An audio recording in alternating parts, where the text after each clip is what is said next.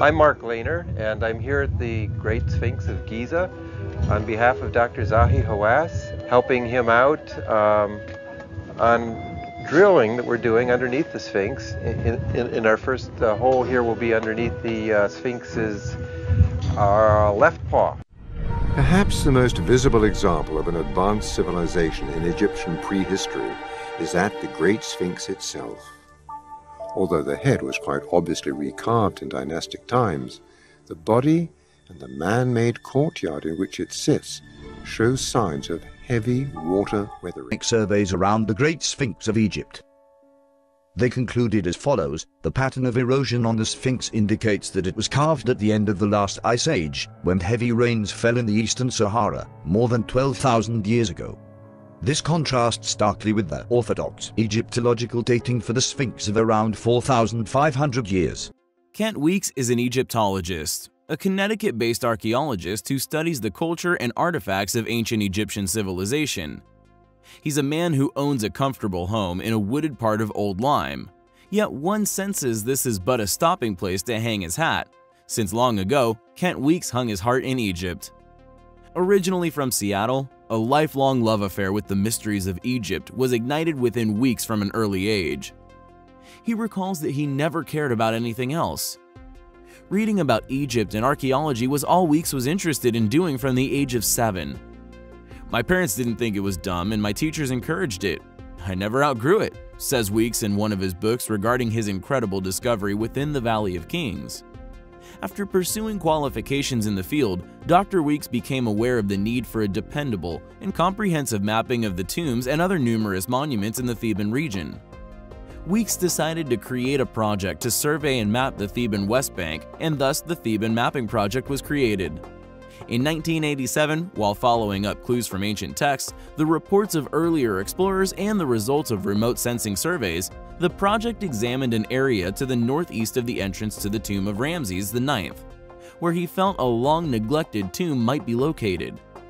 Located a mere 70 meters from King Tut's initial resting place and totaling an incredible 121 chambers with connecting passageways, it is the largest and quite possibly oldest tomb ever discovered in Egypt. An immense underground system which lay forgotten for thousands of years. It has also been an incredibly expensive tomb to excavate. Considerable architectural supports have been required because of damage to the tombs, although we suspect this is due to the tunnel's immense age, maybe far older than we are led to believe. Additionally, several tons of very ancient flood debris from past flash flood events from Earth's very distant history has also required removal. Just how old are the tunnels Kent Weeks found in the Valley of Kings? The Great Sphinx displays similar scars from past submersion from seawater. Some conclude these ancient monuments may even predate the last ice age. Unfortunately, it had been looted on several occasions, leaving little in the way of precious artifacts strewn amongst the debris from the past deluge. The remains of numerous mummies, which have been discovered during archaeological works, are just a drop in the ocean regarding the treasures once buried in the chambers thousands of years ago. Finding such items within millennia of junk can be a painstaking and time-consuming task, something which continues to this day. In the spring of 1995, a team of Egyptologists entered a T-shaped extension of the tomb which goes to the east. The researchers were overwhelmed with the magnificence of the tomb. Although it was badly damaged, it remains a beautiful example of what we believe is original Egyptian art, the true constructors of the pyramid. The rock-cut image of the god Osiris still located in the tomb, protecting the burial chamber's occupants. Although mainstream archaeology, including Weeks, states the preservation of the human remains was very poor, we propose these mummies to be several thousands of years older than claimed. We believe this discovery to be an incredibly important and incredibly ancient one, proving that there was once indeed a great flood, a premise now held by countless individuals who have studied the facts of our history. As always, thanks for watching, guys. Take care.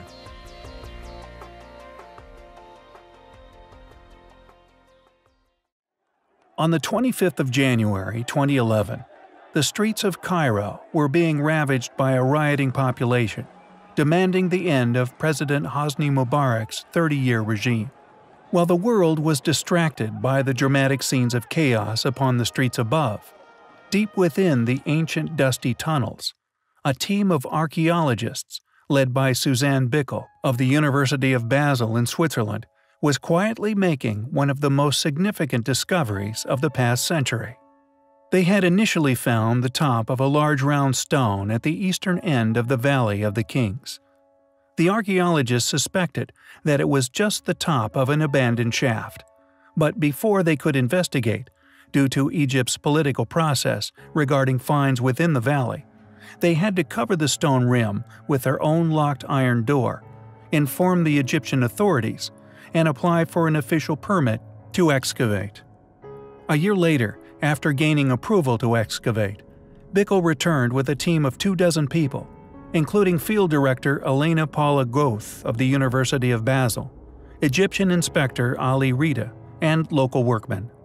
Each took turns lying on the ground, head pressed against the shaft wall, one arm through a small hole next to the capstone, snapping photographs. They left little doubt that it was indeed an ancient tomb. On top of the debris rested a dusty black coffin, carved from sycamore wood and decorated with large yellow hieroglyphs on its sides and top.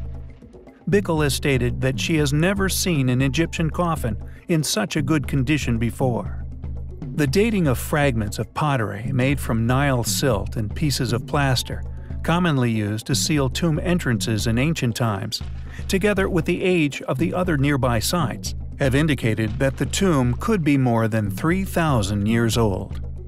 The hieroglyphs describe the tomb's occupant as being named Nehemes Bastet. Egyptologists currently believe she was a lady of the upper class and of Amun.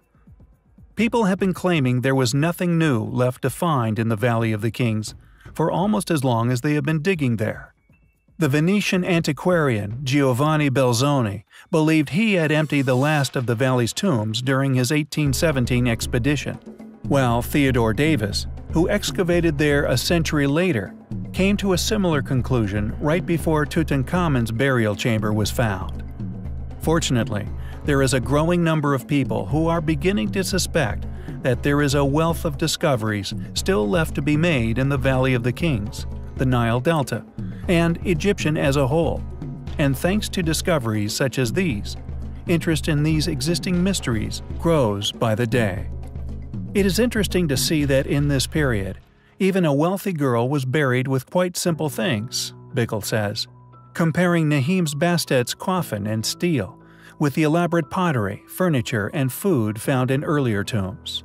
Her wooden coffin was certainly quite expensive, she says, but nonetheless, it lacked the elaborate inner coffins found in similar burials. Is this the burial chamber of an extremely ancient queen? After reinforcing the coffin and securing the mummy, Bickel's team have transported across the Nile to Luxor, where a full investigation is currently being undertaken into the true identity of the mystery female. With substantial insight into the controversial finds within ancient Egypt, we personally suspect that often the tombs, which appear the most crudely designed, containing wooden sarcophagus, are generally found to be the most ancient. Furthermore, their hieroglyphic writings were often far more exquisite in nature. Could this be the discovery of an original burial, and the crude hieroglyphic claim of the occupant's identity a fake, hiding the delta's true antiquity? A secret many fringe scientists have begun to believe is being protected by Egyptian antiquities. Many have come to suspect the Egyptians merely copied the original builders of the pyramids, after taking occupation of their structures many years later. Supportive evidence for these claims comes in many forms.